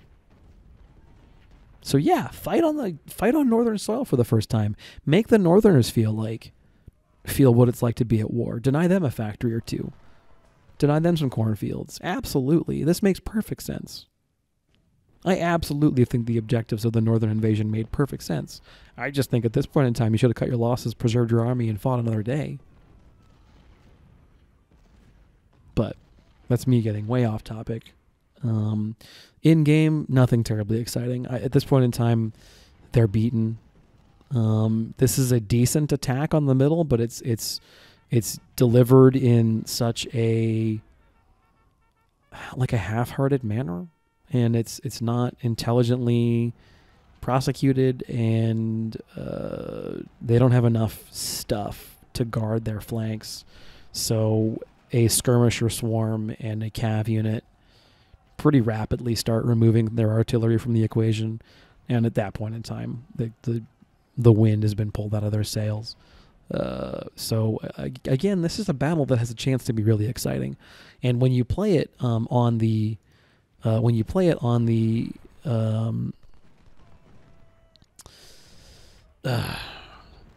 think it's the historical battle mode, right? Where you just play and the AI gives you an army. You're not worried about the campaign. It's really exciting. It's really exciting because it's well balanced at that point, and you haven't had the chance to build this perfect warfighting machine. So you're dealing with what the game makers think is a pretty close approximation of the forces that were actually there, and it's a lot more, I think, touch and go. But here you've got the battles where the Union Army is really coming in high off of the heels of Chancellorsville, where in my version of the game, the Union Army did great. And we saw the Confederate Army strength at Chancellorsville was just shy of 75,000, and their strength here is just shy of like 65,000. Like, that's huge. That's gigantic. And spoiler alert, they're knocked down a whole nother peg after this fight, and it's just very, very hard for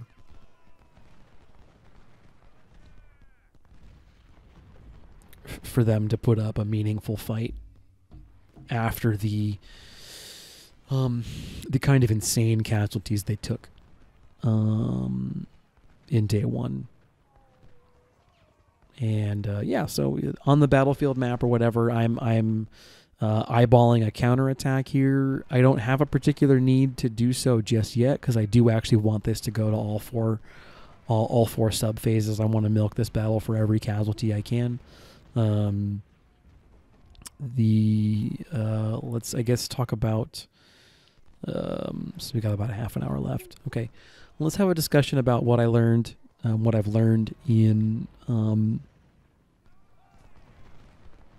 the campaign leading up to Gettysburg. Not that there was much of one. There was just 2nd Winchester and then Gettysburg. But there were some lessons that I picked up coming out of Chancellorsville. One of them being that it's okay. I have a very aggressive play style compared to some of the other streamers, and it works. It's fine. It gets me. I take higher casualties. Okay, fine. But pretty often I get 100% kill ratios as well. And I had experimented prior to Gettysburg with being a bit less aggressive, and it didn't sit right with me. And then I kind of went too far the other direction. I got too aggressive, and that cost me very heavily, very, very heavily. And one of the really, really great things about this game is that it will support a number of different play styles. You can build different armies that will fight different ways. I think Something Compass is kind of famous for being the artillerists general, I would say. And then I watch Ashia's videos, and he's very dynamic and very aggressive, and he's got this big swarm of cavalry. Just, it's this big brute squad going around bullying the battlefield. It's really fascinating to watch his playthroughs. And what I'm trying to do is sort of be almost this like synthesis of those two things. So I still have plenty of guns and everything like that. I still have plenty of cannons. But I'm trying to maintain a pretty dynamic front line. I like to... the ideal battle for me is one where I'm able to knock the enemy onto his back foot and then continue to close the gap at every possible point and never give him a chance to collect his bearings. If I'm playing this game, and I've had battles that I've had fights play out that way, where I've been very happy with the outcome, where I put the foe on his back foot, and then he never has a chance to recover. And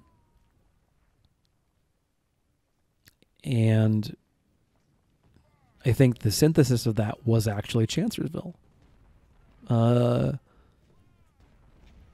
I reined my aggression in. Because at the end of the day, all of the aggression in the world does me no good and usually just gets my guys killed if I don't behave prudently, if I don't take into fact or consideration that they're exhausted, if I don't take into consideration that that unit has no officer and that unit's at half strength, and these kind of factors matter, and I have to take them into account when I'm looking at the battlefield. And so I think Chancellorsville was probably my best battle to date yet, by a pretty far margin, for two reasons. One, I kept my aggression in check. I was still aggressive. I still sought the enemy's flank at every opportunity. I'm always doing that. Like, I'm watching I watch my videos, and I very aggressively try to find the enemy flank and punish him for having one. And I did that at Chancellorsville. I did that at Chancellorsville, where I sought the flank and I pushed it at every chance I had. But Chancellorsville was one of the first battles on a big scale where I was extremely conscious. And I'm still not good at it. I'm still not nearly as good at it as I want to be, but I saw, as I'm watching myself play Gettysburg, I see myself taking it into account far more than I used to. At Chancellorsville was the first time I was truly like aware or conscious of, it's better to hold the aggression in check for 5 or 10 in-game minutes to have your troops fully rested when you do commit them. And I do it here too. I rest ad hoc divisions. Because I'm not really good. I had this moment in time where I really wanted to keep all of First Corps' First Division together as one unit on the battlefield. And then, it made me feel very inflexible. And so I've stopped doing that. And so now I'm kind of forming these ad hoc Kampfgruppens, just quick battle groups of really, I think it's kind of whatever's available at the time, whatever's nearby. And this is the whole point, I think, of, I say it like it's this bad thing, but that's the whole point of the mixed order army strategy. The whole point is I can take any collection of units anywhere in the line, and they should perform more or less, and that's the important distinction, more or less, like you would expect.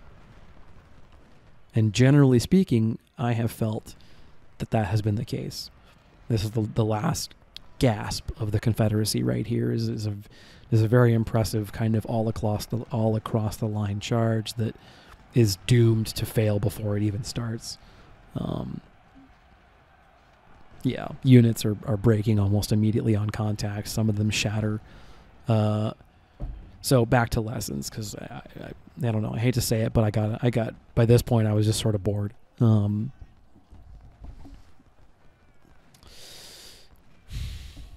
whole point that I've been trying to say since I started talking about my strategy for army composition has been that you be able to take any collection of units and take them anywhere and do anything with them. And generally speaking, I felt like that was working. But then for a little bit of time, I was like, yes, but I want to keep all of Third Corps together, and I want to keep First Division within Third Corps together, and that, I think, defeats the purpose of this sort of aggressively flexible style that I'm coming up with. On the screen, I had 7th Cavalry and a screen of skirmishers intending to charge that battery, but then I realized I might trip I probably would trip that objective or that flag, and I don't want to do that here, because then the battle ends. and I wanted to have a chance tomorrow to mop up all the extra casualties. So I abort that attack, and then I realize I've got 28 in-game minutes, so it's just not gonna matter, and let it just kind of go.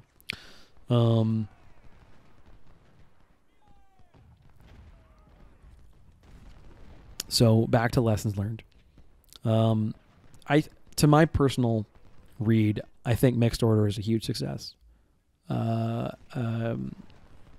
least for my personal play style, and that's, you got to take that into account when you're coming up with how you want to build your armies.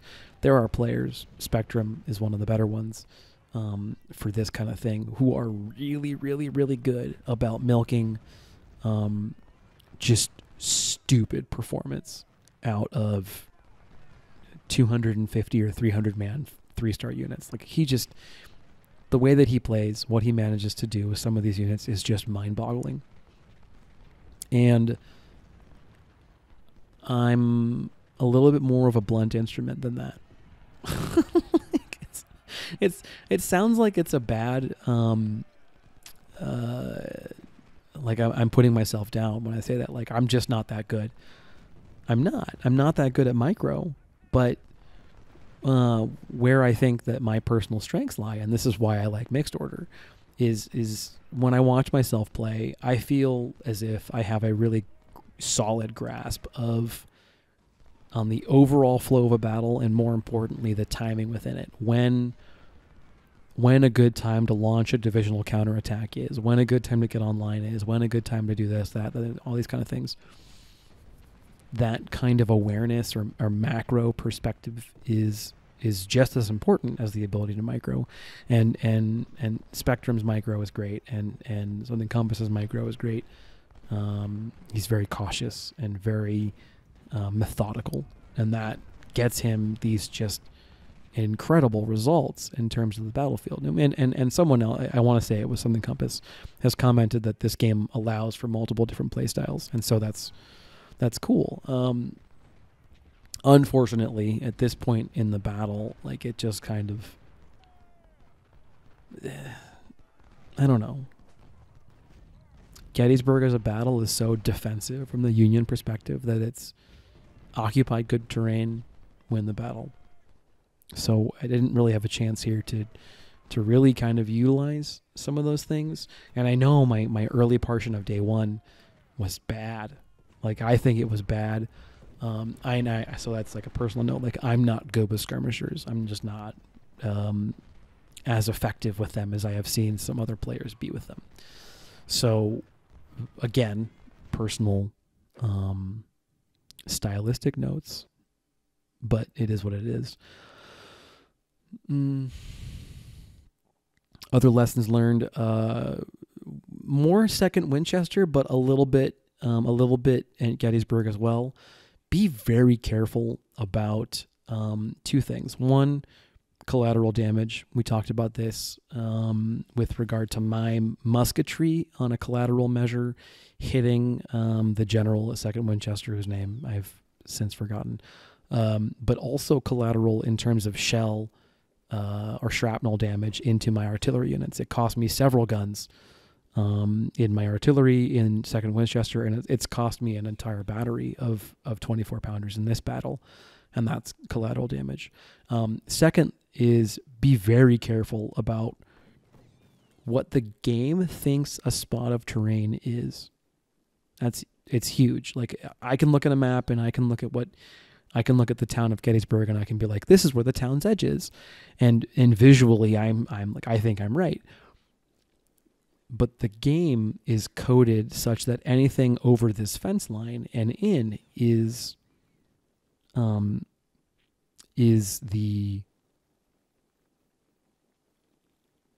urban terrain. So lesson. One, collateral damage. So spread your shit out, which is a thing they taught me in the Army. So I should be better about that. And then two is really, really know the terrain. And this game does give you the tools. If you just hover your mouse over terrain, it'll tell you a little blurb. This is open terrain. This is wheat fields. This is grass. This is, fuck a house, whatever. I do wish the game was a little better about letting you occupy farmhouses and whatnot, but whatever.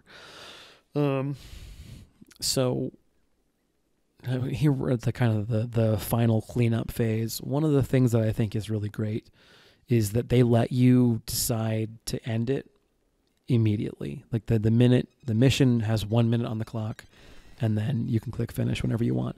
And the game explicitly tells you you can end the battle whenever you want. I think that's fantastic. Now, I take that a little too literally, because you can end the battle whenever you want. There's still a flag. If you take that flag in the middle, you win, finger quotes, the battle, and you don't have the opportunity to continue wiping out the rest of the force. So I've got my cavalry brute squad here. It's the light division of First Corps, running around just murdering stuff is a big kind of, brute squad. And probably, I would imagine, in the next time that I play this game and run through a campaign, I'll probably, I really enjoy this mob strategy for cavalry, where you've got 1 or 2 units of traditional cavalry and 1 or 2 units of dragoons. And, I keep using them in this big melee blob, so why not just make a lot of sword cav? And I've thought about that too. There's a number of times, however, especially in the smaller battles, where the ability to rapidly get somewhere, dismount, fight on foot, and then, mount and move somewhere else has been useful to me, especially, I think, at Gaines Mill. More Malvern Hill than Gaines, although Gaines also... both of those battles, dismounted cavalry have been instrumental to the Army's performance from the Union perspective, and I would imagine the same is true for the Confederate one as well. So when I'm playing out the last portion of the battle here, I want to anchor my force with the guys behind the trenches over in the center, and then use everything here down in the south to rotate around it, and then push up the side of my own line, and scrape the Confederate army into the top right corner of the map, trap it there, and crush it. And what happens in the actual event is that I trip the flag and win the battle. Okay, fine. So still, the Union performance here has been an unmitigated, just a major success. Notes for my army going forward is, one, I'm going to be beefing up my counter battery capacity. I have been saying for a while now in these videos that the Confederate artillery has really become a force to be reckoned with, and that is still absolutely the case. More so, I would imagine. You take a look at what I capture at the end of this battle. I think it's like 12 10-pound Parridge or something like that. You get a lot of guns in this fight. You get a lot of heavy cannon that I killed in this fight. A bunch of C.S. Richmonds, a bunch of Tyler Texases, which is interesting because I didn't get the impression that was a terribly widely produced gun, and especially given the fact that the Union had cut access to the Mississippi. I'm also surprised how much of that, the Army here is having, because I would imagine it would be hard to get weapons manufactured in Texas to the Army in Virginia, but maybe not. Blockade runners and whatnot. So, yeah, there's not a lot of interesting stuff to talk about as far as what's happening on the map. I have been very careful to advance in a manner that is slow enough that the infantry has a chance to rest. I'm working to keep them as supported with artillery as I possibly can. I am trying not to sit for over long in one spot. So I'm trying to keep things dynamic and fluid and mobile. And at this point in time, I outnumber the Confederates so strongly that why What I should be doing in this time is, at the same time as I'm attacking here in the center, I think I should be attacking north. At the same time, I don't know. It's over open terrain and they're behind stone walls. So, you know, I just spent all this time talking about like, well, I don't think they ever should have gone into the attack at Pickett's charge. And so, like, my thought process is to utilize these forces here and then sweep that Confederate position in the north of the map from their right, which is to say attacking from the other side of Gettysburg itself. And I think that would have been fine if I hadn't tripped the flag and the clock had run down and whatever. So there's some troops that I don't get that I would have gotten, and it's like 2,000, whatever. It's not that big a deal.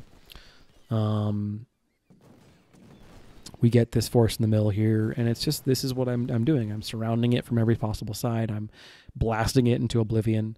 And a lot of them are, now that the artillery is online to support it, a lot of them are just gone. They morale break and they call it a day, and then I continue the attack.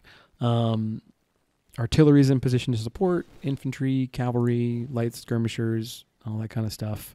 It's a pretty, large block of troops, and I don't realize that the clock is counting down, and I've got 11 minutes now or whatever in game to kind of play this all out. So, live and learn. I think we're coming up at the end of the battle. I hope that any of the rambling here has proven to be at least even remotely interesting. I know I've gotten wildly off topic a couple of times. If you have the ability to watch the series 1864, it's in, I want to say German or Danish, or probably both actually.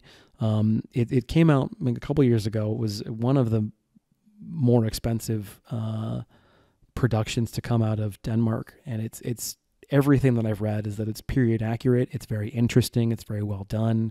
And it's a very telling look at combat in this era, and one that, it happens in 1864. It's not that far off. And the guns that they're using aren't terribly different from the ones that are used on our end of it. Takes a look at the Battle of, I'm going to butcher the name here, Diebol. So yeah, we get 17 10-pound Parrots. We get a brigade's worth of Richmonds, 2 brigades worth of Texases, a whole crap load of that Enfield carbine, which I love, 10,000 to 56,000 or so. That's just the infantry. I didn't take a look at their cavalry artillery numbers, so I can run those numbers at some point in time in the aftermath, but I'm not that worried about it. It was a little over, call it 6-1, 5-1, somewhere in that range. So I'm okay with those numbers. They're fine. Preparations for Fire Bosch, whatever it's in somewhere in the south. The next battle before Chickamauga is basically free, by which I mean I'm able to replace all of the losses with rookies without significant effect on the stats of the units, and then I utilize guns I've already got. The reputation rewards at this point offer me 2,000 Springfield 1863s, which I buy and then allocate to the Iron Brigade. Additionally, so my howitzers leveled up, and I buy them the long-range training, which, before you freak out, my thought process is their canister is already stupid. The 24-pounder already has the most insane canister in the game. So if I can buff the... I'm not worried about the solid shot, but I want to buff their shell as well. I put some rounds into logistics because more ammo is better, all that kind of thing. I'm going to put points into politics eventually, but I haven't done it yet. So another thing is that we're not getting any more Harper's Ferries. So I'm going to need to start transitioning the army from Harper's Ferries over to 1861s. And that'll happen in whatever process. And I'll sell off, like a lot of the streamers talk about selling off Fayetteville's because it's a shitload of money and you never get enough to field a whole unit with them. So why not? So I'll probably do that. I'll sell off the Fayetteville's and buy 61s or whatever. But the army did excellent. Some of the units got beat the hell up and back again. I'll manage. We can bounce back from these losses. I'm going to get the rest of the army, cleaned up. A bunch of units picked up their second star, some their third. Awesome stuff. And without further ado, once again, I hope that you have enjoyed the Battle of Gettysburg. I apologize for being down on it. I think it's kind of to being like, oh, it's boring. But sitting behind defenses and then having the enemy charge at me gets kind of, I don't know, bold. So I'm glad the Army did as well as it did. I'm glad we got the kind of kills we got, all that kind of thing. But the next engagements are going to be Chickamauga is the next big battle, and then there's a word I have a hard time pronouncing. That's the next one.